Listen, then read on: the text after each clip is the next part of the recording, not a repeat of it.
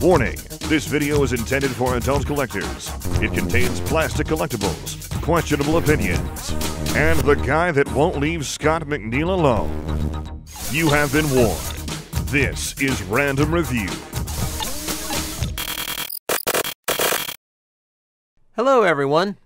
If we've made it this far into the top-down review marathon, then yeah, the power's probably still out in my area thanks to the hurricane. So yeah, or maybe you're seeing this later on and it's just like a normal rainy day and I just needed to post a review and this one was sitting on the back burner. Either way, you are watching it now. So to add to just the random toys, the more recent toys I have had lying around that I have not yet reviewed, we do have a Velocitron Blurr on the desk right now. Turns out, like, I did a quick search just to make sure, did I do the Studio Series one? And no, I did not, which is weird because I've done like every Blurr. Like I even did G1 Blurr. So yeah, I think it's time we talk about this particular figure, and we're going to be talking the Velocitron version. First off, so much blue. Abadi Abadai, I'm blue. Look at it. Light blue, standard blue, deep blue. Oh, man, it's a lot of blue. Translucent blue.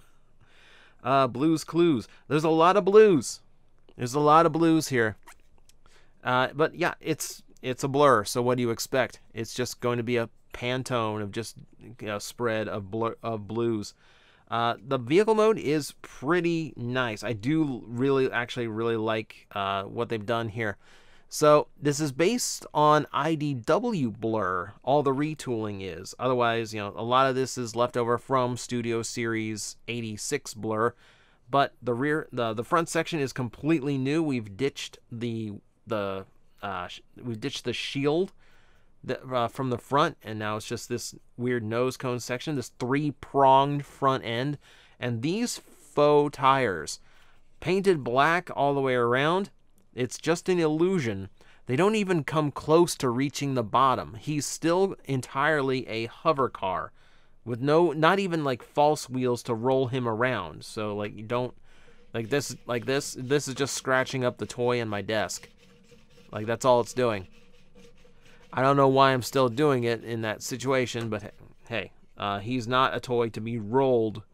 But it's an interesting detail, and it makes it look fairly cool. Like, I actually do really like the look of this particular version of Blurr's vehicle mode. So if we go to the rear, we do have those thrusters in the back. They are 5mm, so if you want to put blast effects like he's going that fast, you are entirely able to do that. On the back here, we do have a little bit of silver painted on the top, right below his big antenna. This section of light blue also, I believe, is painted. Yes, it is.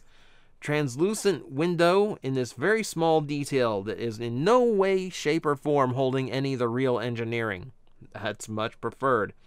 And yeah, you can see that little Autobot symbol poking through. Like a nice layered look to that. Yeah, and this one more shot at the front end before we start going into anything else. Still looking really, really nice.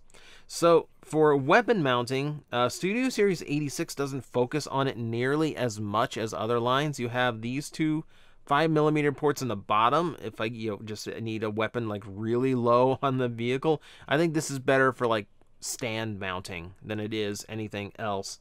But for actual vehicle mode armaments, we need to do something a little bit unusual, which is this gun actually pegs sideways into the front of his nose cone, and then to make it a little bit more solid, this piece is going to go like so right here to create the full look of his vehicle mode gun.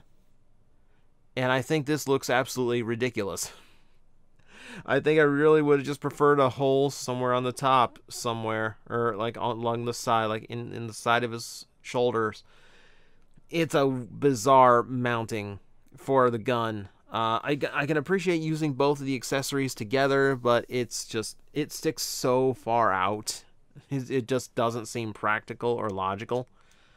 Oh well.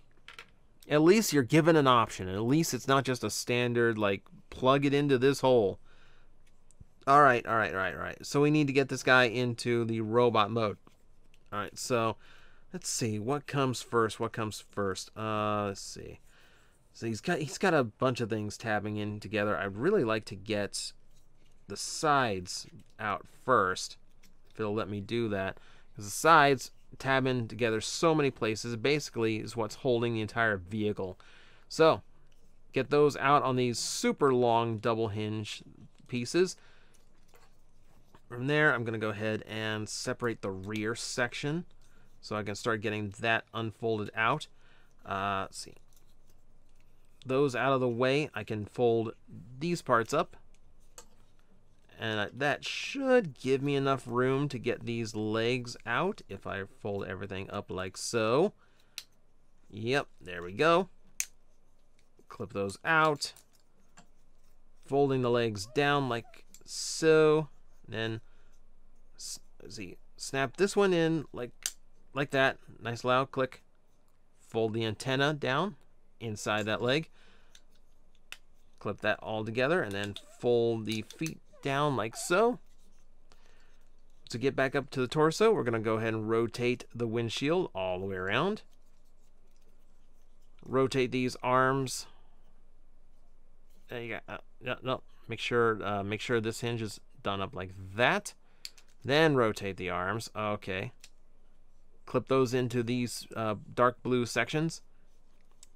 All right. So these big front ends that become those massive spikes on the fronts of the vehicles.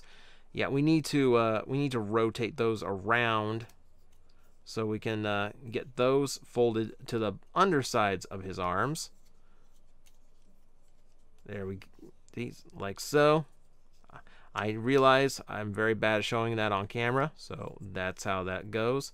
Make sure it's all formed in as tightly as you can. It's supposed to clip in here, but like on mine, like it doesn't really like to clip.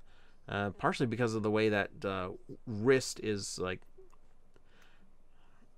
Partially because the wrist rotation is like tied to it, so it doesn't really like to align correctly.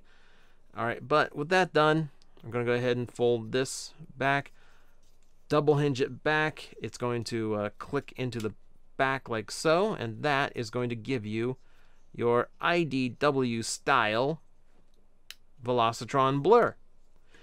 Not a bad transformation. It's pretty typical of transformations these days, especially the way the legs work and like basically shells that fold around and then come together to create the lower legs. And the arm transformations, there's actually quite a bit to getting that torso transforms, and like I appreciate that level of intricacy without becoming over complicated. It's not bad. It's not bad. It's a fun little transformation. As we can see here, still tons more shades of blue going on. Proportionally, maybe a little bit heavy in the arms. Of course, if you look at some of the blurs in the past, like even the G1 Blurr especially, yeah, big arms does seem to be just a thing for him. So I'm not really discrediting that in any way. It's, I don't know, just kind of one of his traits. What I like is that there's not much backpack to him. This all clips together very nicely and fills in the back. What I don't like is these massive pieces that hang off the lower sides of his arms. That just feels, messy, and it just feels like that's going to get in the way of things. The Studio Series version did the same thing. I'm not much of a fan of it there either, but you know, I guess it's just what we're stuck with. It is a traditional part of his transformation, but like I definitely feel like they could have maybe done something a little bit nicer than that. No, just my opinion. I'm not an engineer, so maybe it's the best they could do. All right, but let's take a look at the head, because that's the important part here. So there are a lot of different details on here that do not exist on the 86 version, the front of the arms especially, but it's all about that head, that little bit of smirk that he's got. The head was the point of criticism with Studio Series 86 Blurr. It just looks weird. Like there's just something off to it that doesn't look quite right. This, I mean, obviously it's not G1 Blurr, but it is a far nicer head sculpt if you're going for the IDW version. Like it does look spot on to what I expect that Blurr to look like. So, hey, I mean, it's not the original Blurr, but it is a Blurr head that does look correct. So I will give it credit. You know, whereas it's mostly a G1 body, the new elements are done fairly nicely, and you know, not bad at all. So in the robot mode, yeah, what I really like here is how the blue is distributed. You got the light blue breaking up in the right spots. This like brighter blue is the dominant color going through, with the darker blue breaking it up at just the right times. It's very clean, very even looking distribution of his various color. Really, really like it. Feels nice too, for, you know, considering it's the second run of the mold. Everything does feel pretty good. I always worry like about the knees on modern figures because of the way like things clip around or clip into them. But everything seems to do pretty well here. Not really getting any kind of weirdness out of it. So, good on Hasbro. Good on Takara. Feels nice. Feels nice.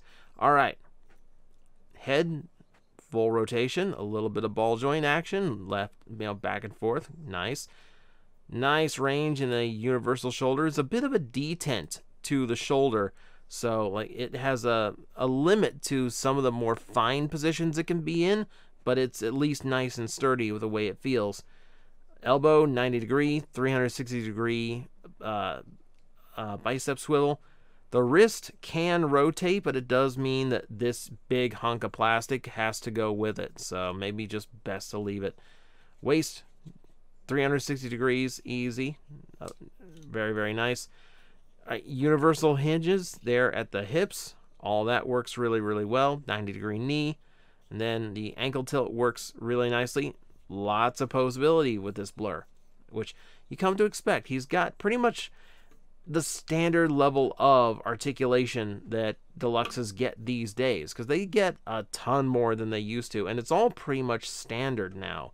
You know, it's really just like something of the transformation that goes awry that requires them to limit the amount of articulation in a figure these days. But this comes together pretty nicely. So accessory wise, we did see that this is his actual rifle. We can go ahead and plug that in just fine. So not a bad looking weapon. It's the other one that's a little bit weirder. So it's the repair torch, which I can't even remember when Blurr used it, but he does have it. It slides all the way around his fist to make it look like it's part of him. You know, just kind of emerging out of his forearm. So that's pretty typical. Yeah, it's like, I kind of wish for second gun. Like, this is just so weird. Someone did figure out something interesting, though. So if we go to the rear on him and we pull the back off, and we'll double hinge it out. This piece, which I'm not a fan of, I don't like keeping in his hand because I like to actually see his open hand. This piece actually fits perfectly inside there, complete with a groove that actually does allow for the nozzle. The downside is it does not fold, it does not like lock this in anymore. It's tight enough to hold its place and hold it there. So if you really need to store it and you have your Blurr on display and you don't want that left hand covered up, you can go ahead and do that. It'll hold on to that weapon, keep it with Blurr, but it won't interfere with the look of him when he is in your display shelf. A little bit of a Blurr hack for you, just to finish this review off. So yeah, overall, like, he has like one of the major issues from Studio Series Blurr, and that being those gigantic things hanging off of his lower arms. But I do like the sculpting improvements, and yes, while it is not the G1 head, it is a very, very nice head sculpt that actually hits the mark that it's going for, unlike the head on the original attempt of this Blurr. And yes, I think the vehicle mode is just more interesting than the traditional hover car mode. So it's not a bad Blurr to pick up, especially if you miss. Well, I don't know how you could have missed out on it. It was all over the place for so long. But yeah, if you feel like picking up an all blue space car, hover car with fake wheels, etc., yeah, you can't do wrong on this one.